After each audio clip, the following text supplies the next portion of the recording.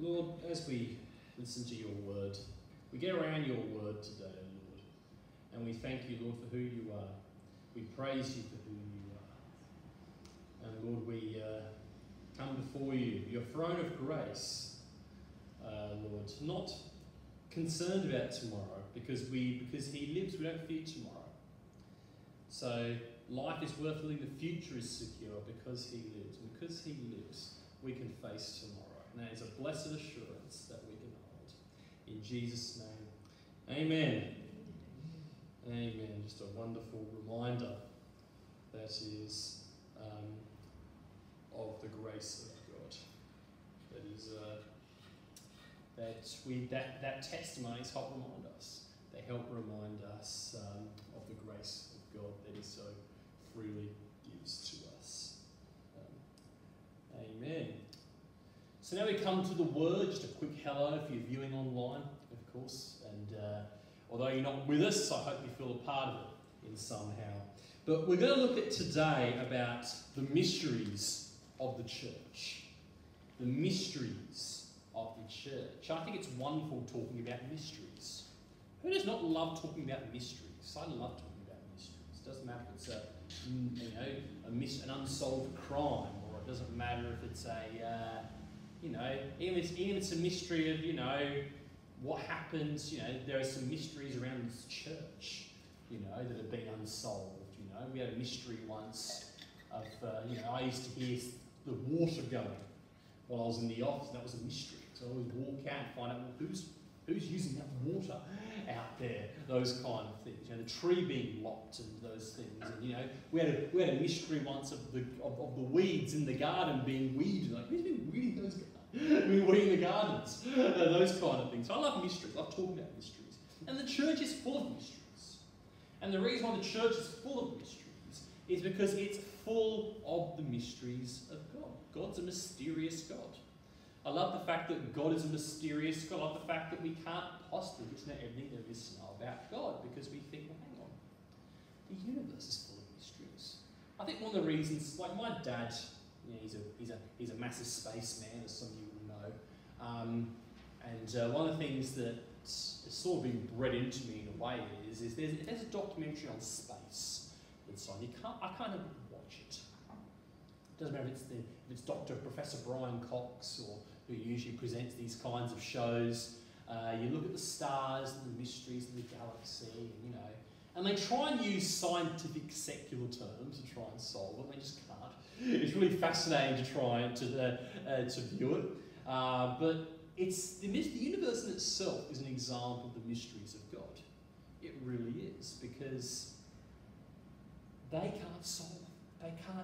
Science cannot possibly explain how we all came here. Because the truth is that God is above science. Sure, I can talk about big bangs, but in my opinion, that points to the existence of a creator all the more. Because when God says, let there be light, do you think that there would have been a bang? I think there would have certainly been a bang. When God said, let there be light, think about it, there's darkness, and all of a sudden, everything you see, light. Just like that. I think that would have been an almighty big bang. I think that would have been. But the universe is an example of the mysteries of God, because God created the universe. The church is an example of the mystery of God, because Christ started his church through 12 men. That's how Christ started his church. And on this journey of life that we are on, is a journey of understanding God. And that is basically the Christian life. The Christian life is understanding, is journeying through life with our Creator, living in and through us, but understanding Him. Understanding Him. Learning to understand Him. Learning why I'm chosen.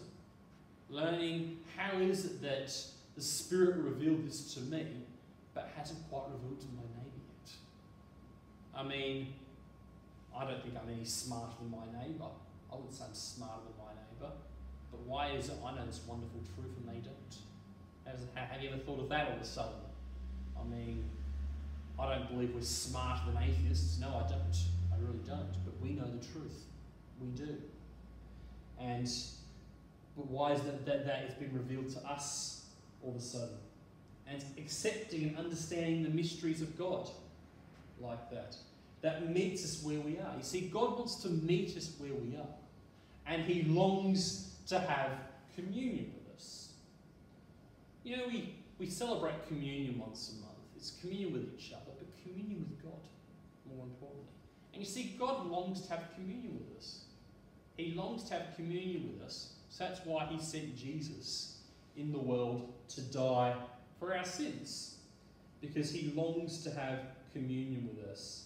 And lately, we've seen the mysteries of God manifest itself in testimony, which we've seen today.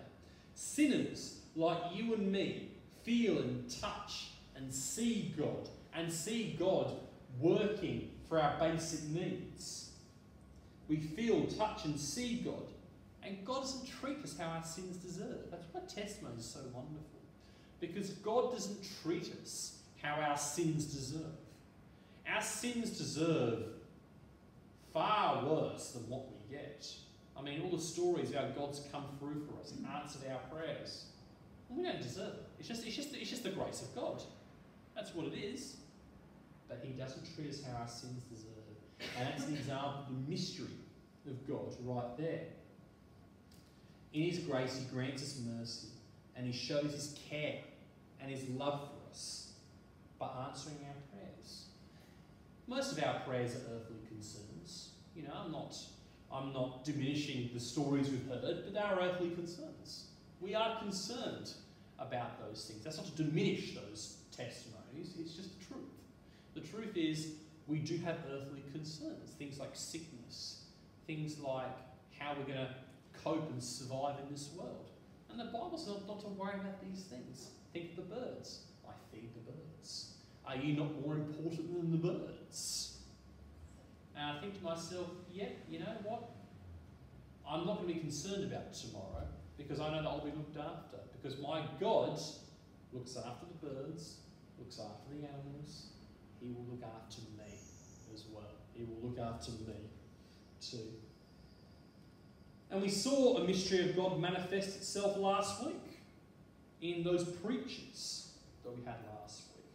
Such confidence and boldness beyond their years. Wisdom beyond their years too. Have you ever talked to a teenager these days? I tell you what, they cannot communicate. They really can't. I play soccer with a few of them. I meet a few of them when playing soccer, and you talk to them, and they're like, whoa, whoa, whoa. It's like, I've got to talk. It's like, what do? I'm talking. It's like, you know, because they've got the messenger now. They can text people. They go to war to try and talk to you. I guarantee you they can message you. They can message you, no dramas.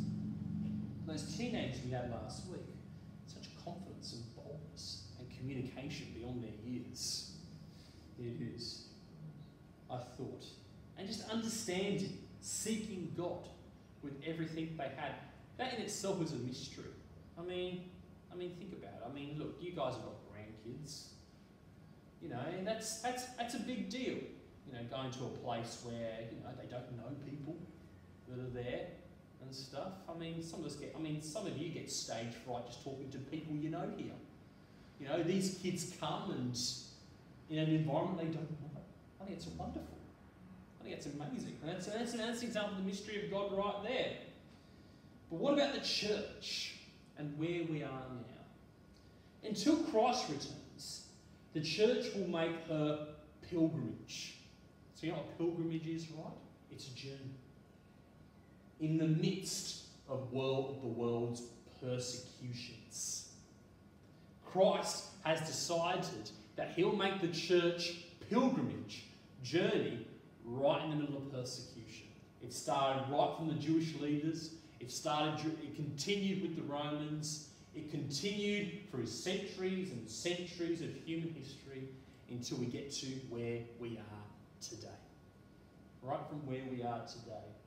Why has Jesus chosen persecution for the church to make its home in? It's like Jesus wanted the church to make its home in the middle of persecution.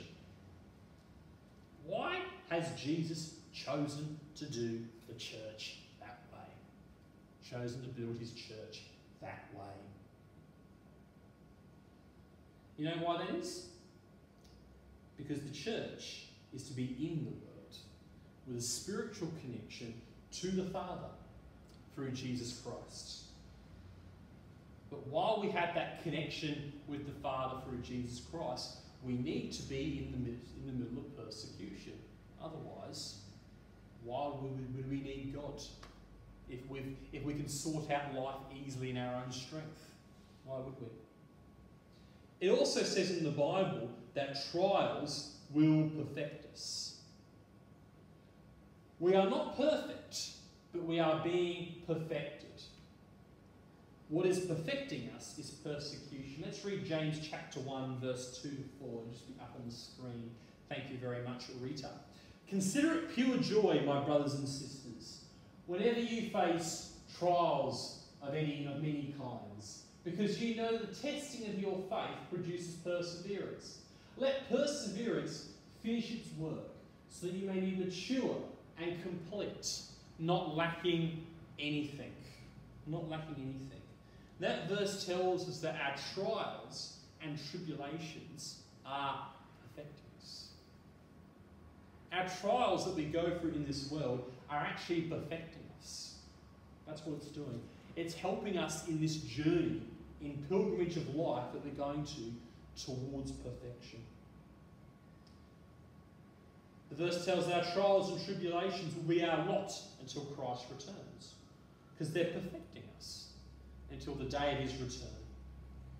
We have to have faith to be able to endure these trials and tribulations. It's only by faith that someone can see that the church as a visible reality that exists in history. The fact that the church is visible is faith. It being a visible reality, it exists in history, but it's also a spiritual reality. That in itself is another mystery of the church. It's a physical reality. I mean, you can see me, I can see you. All of us serve, we keep the church going. That makes the church a physical reality. But it's also a spiritual reality at the same time. It's a spiritual reality because what it's doing? It's bringing divine life to earth. That's the role of the church, to bring the divinity to the physical. We combine the divinity and the physical. That's what we combine. We merge those two together. Christ, the church is the bride, Christ is the groom. That is the divine and the physical coming together. That is, we are to meet these two in this earth. That is a great mystery of the church. The visible meeting the spiritual. Heaven colliding with earth. Remember what I said earlier about the mysteries? Earth in the midst of the universe. Heaven is far beyond the universe. Yet we merge these two on earth. We are Christ's mystical body on earth, but it's visible, yet also spiritual. And it connects the earthly realms with the heavenly realms. That's what it does. You see, love never fails. And love in itself is a spiritual reality. There are prophecies that point to love. They will cease. Where there are tongues, they will be stilled. Where there is knowledge, it will pass away. That's basically life in itself. Let's just read Colossians 1, verse 27. To them God has chosen to make known among the Gentiles the glorious riches of this mystery, which is Christ in you, the hope of glory. So that's a mystery right there. To them God has chosen to make known among them, the Gentiles, the glorious riches of this mystery, which is Christ in you, the hope of glory. The glorious mystery is Christ in us, the hope of glory. Love never fails, prophecies cease, knowledge will pass away, but love will never fail. And Christ in us is the hope of glory. Christ and his church is the nuptial. That's the mystery. The great mystery, the manifold wisdom of God. Remember Ephesians chapter 3 is taught that the principalities, that Christ is one with the church. We revealed the great mystery, the manifold wisdom of God, that the principalities, that Christ is one with his church. And we teach that to the principalities, that all of us, as diverse as we are, as corrupted by sin as we have been, we meet Christ and we are one with his church. And that teaches a very powerful mystery to the principalities and powers of this earth that we read about in Ephesians chapter 3. Because the divine now meets the broken. And that's being taught to angels. That's being taught by demons. What a great mystery that is. Our whole purpose, that is to mirror humanity. How the church is to live with Christ and how the church is to live together is to mirror humanity. Our whole purpose in life is to unite men and women with God. That's our only purpose in life. To have what we have, united with God in the church, but united men and women to God. How the church is to function is how humanity is meant to function. Men and women united with God. We mirror how society, we are to mirror how humanity is meant to function. That's the purpose of the church, to reflect humanity, to reflect how we want to see humanity, how humanity is intended to function. Working together with Christ as our head. The church's performance is measured on how well we respond to the bridegroom's calling. Our unity with the bridegroom is the key to finding unity on earth. We underestimate the power of the church because man's unity is rooted in God. That's where man's unity is rooted. It's rooted in God. Let's read Revelation chapter 7, verse 9. After this I looked, and there before me was a great multitude that no one could count, from every nation, tribe, people and language, standing before the throne and before the Lamb. They were wearing white robes and were holding palm branches in their hand. You ever wondered why women want to have the white wedding? They wear the white dress when they get married. It's to reflect that Bible verse. Wearing white robes, holding palm branches in their hand, symbolising the multitude of us standing before Christ unblemished. White is unblemished. That's what that is to represent right there. The church that we live in, a great multitude that no one can count, from every nation, tribe, people and language, standing before the throne, standing before the Lamb. And that's reflected us here in a very small way. That reflected here in a small way. We are a sign of unity that's yet to come. There's going to come a time, like that verse says, where a great multitude of people will stand before the throne of God from every nation, tribe and people, holding palm branches in their hand. Why palm branches? You know, that's what they did on the Sunday before when Jesus was riding to Jerusalem, to signify victory, a conquering king. That's what they used to wave. And that will be us in the future. The church is a sign of unity that's yet to come. The gospel, which was kept hidden from the prophets, is now available to all the church.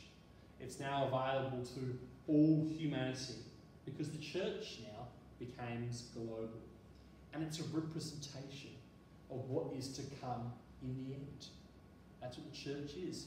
We should actually look forward to the end times. Yes, there's going to be some persecution before we get there.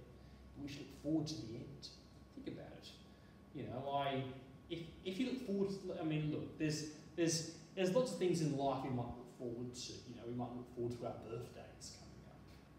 You know, we might look forward to, well, it's Jill's birthday tomorrow, by the way, everyone. I should throw that out there. I should mention it's her birthday tomorrow.